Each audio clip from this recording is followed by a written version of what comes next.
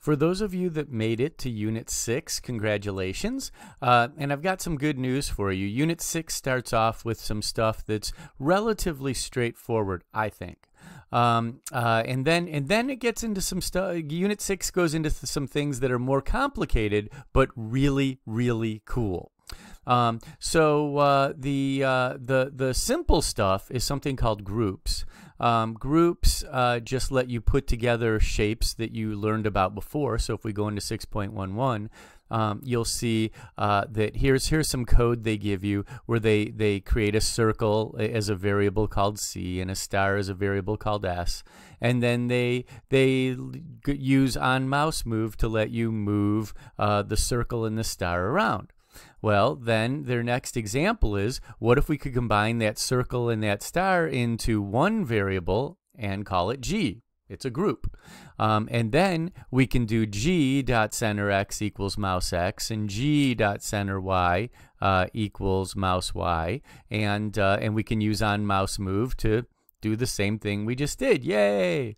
Now, you're probably not that excited that you can put two shapes together, but imagine if you had the ability to put a lot of shapes together, like a circle and a bunch of stars. Or something that I just helped some folks with.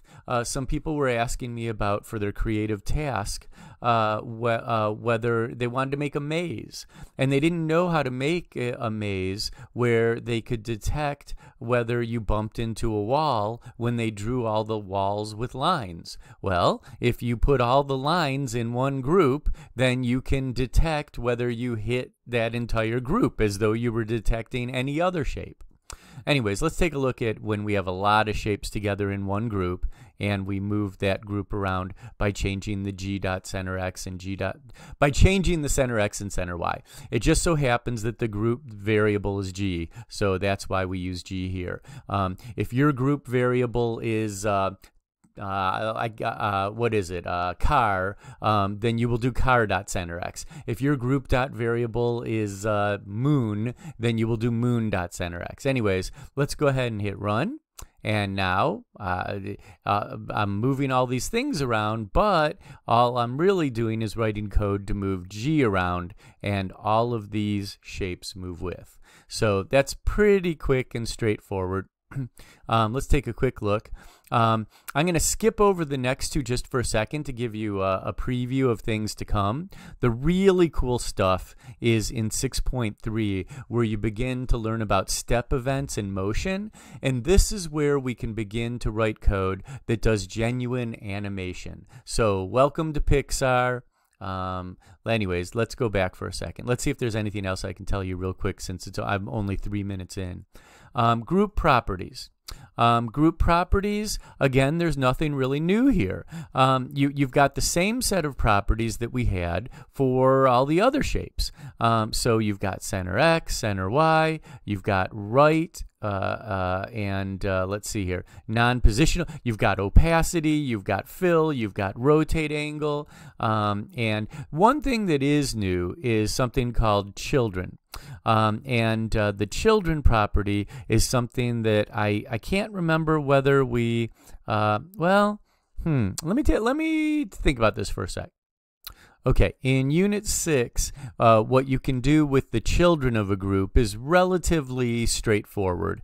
And all that is that you can have, wait, hold on, hold your horses.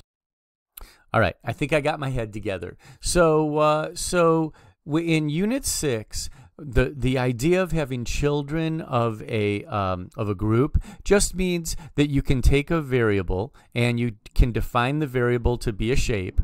In this case, they have a star, and the variable name is inner star, and you can make that variable part of the group.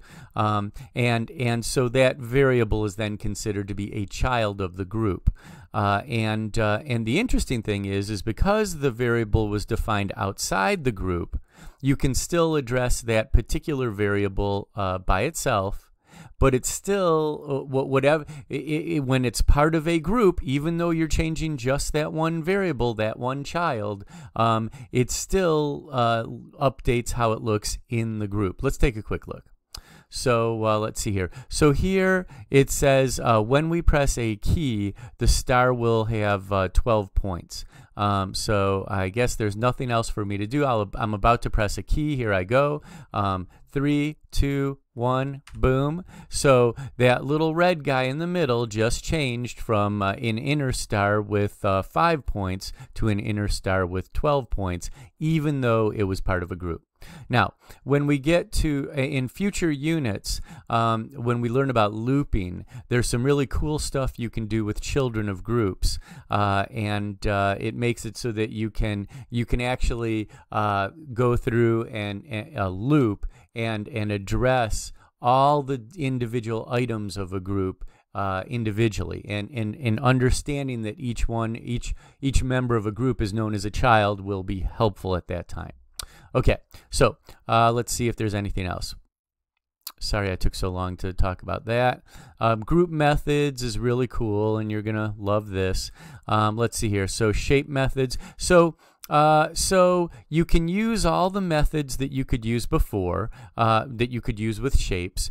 You can take a group and you can send it to the front or to the back. What else? You can check to see if a group hits another shape or if another shape hits a group. What else? Now here's something that's new that you can do with a group that you could not do with other shapes.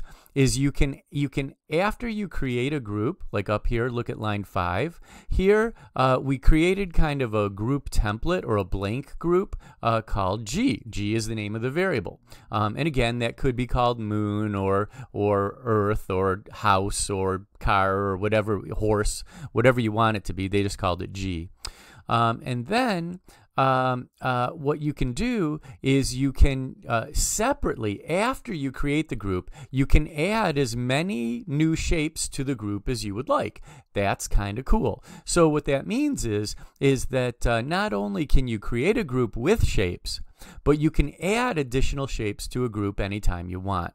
That's going to be pretty cool as we move on from here. So anyways, here's an example of it. It looks like on mouse press, we will add additional circles to our group. And then when we press a right and a left key, we'll move the whole group to the left and right. So I'll go ahead and run it. So let's see here. So I'll press the mouse key, and then I'll press again. Oh, I'll press again and again and again and again. All of those guys should be a member of the group according to this code. Every time I press the mouse, I added a circle to my shape. So now when I go and I hit the right key, I should move all those shapes at the same time because they're all members of the same group. And when I hit the left key, they should all move at the same time. And that's because all I have to do is write my code to change center X for the entire group. All right, what else? You can clear an entire group all at once, and I'm not absolutely sure whether we'll need that or when we'll need it, but good to know we can. Also, there is a group remove command, and let's see how that works. So you can specify if you have a child in a group that is a variable. What you can do is you can actually choose to remove that one specific guy from a group. So you can add members to a group, you can add children to a group, and you can remove them. What else? App.group. Every shape that appears on a canvas is automatically part of something called app.group. So if you ever want to get rid of the entire every shape on the screen, like let's say you're making a game and you want to make a new level, you can go and you can apply this .clear function to app.group. And the way you would do it is it shows here app.group.clear. What else? I think that's it. So I believe that is it for 6.11, 6.12, and 6.21. That's just a quick overview, and I'll give you a separate overview for step events in motion. And of course, I'll give you some videos with hints and tips on some of the individual exercises. Anyways, I hope that gives you a good idea of what you're getting into for Unit 6.